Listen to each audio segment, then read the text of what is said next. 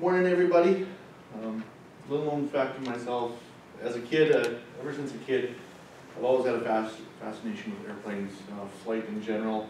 Everything from old warplanes to commercial flight. Whether you have flown, will fly, or have a fear of flying, today I'm going to kind of inform you on the principles of how such a large airplane can stay in the air. New commercial flights, they can range anywhere from average flight weight is about 64 tons or 128,000 pounds. Pretty large. So basically there are 4 principles of flight. The first one is lift. Lift, how many people have stuck their hand out a car window when it was driving and changed the angle and the arm goes up and down? And everyone's done that as a kid almost. What you have experienced is the simplest form of flight. As it states in the Enigma of Aerodynamic Lift by Ed Regis, lift was originally described by Daniel Bernoulli as a consequence of the curved upper surface of an airfoil, or simplest term, it's an airplane wing. Because of this design, the idea goes, air traveling across the top of the wing moves faster than the air moving along the bottom, which creates lift. Bernoulli's theorem states that the increased speed atop the wing is associated with a region of lower pressure. Again, that's where lift comes from.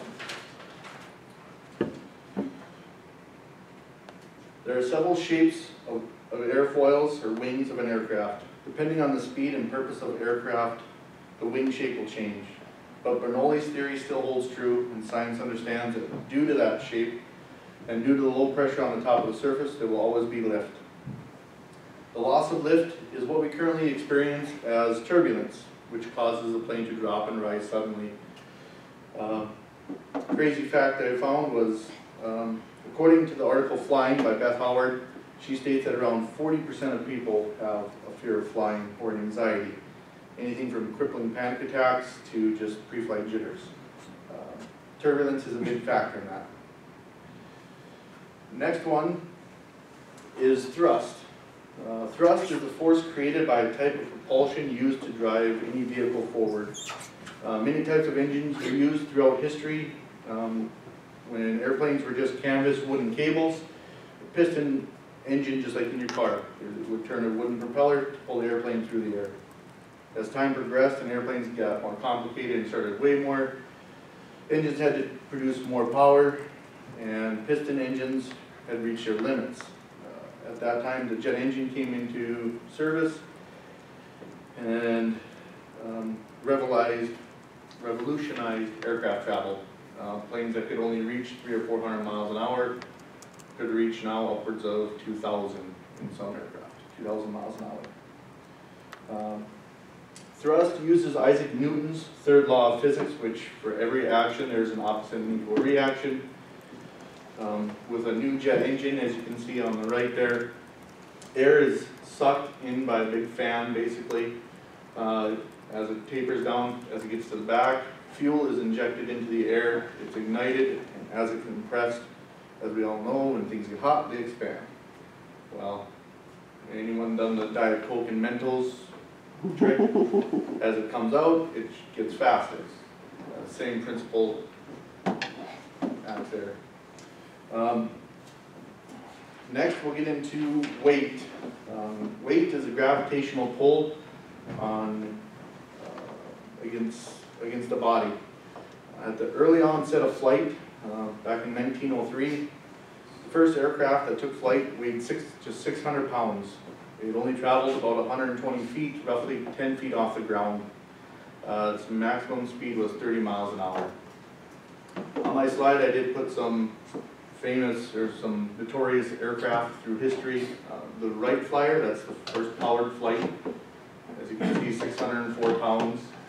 1917, World War I is 926 pounds average aircraft. World War II made a pretty big jump to 6,000 pounds. 1947, the jet age, 13,000 pounds. And you can see the speed increases as well. And then 1966, the SR-71 Blackbird, maximum speed at 2,200 pounds. It's 85,000 feet high. That's on the edge of outer space, pretty much.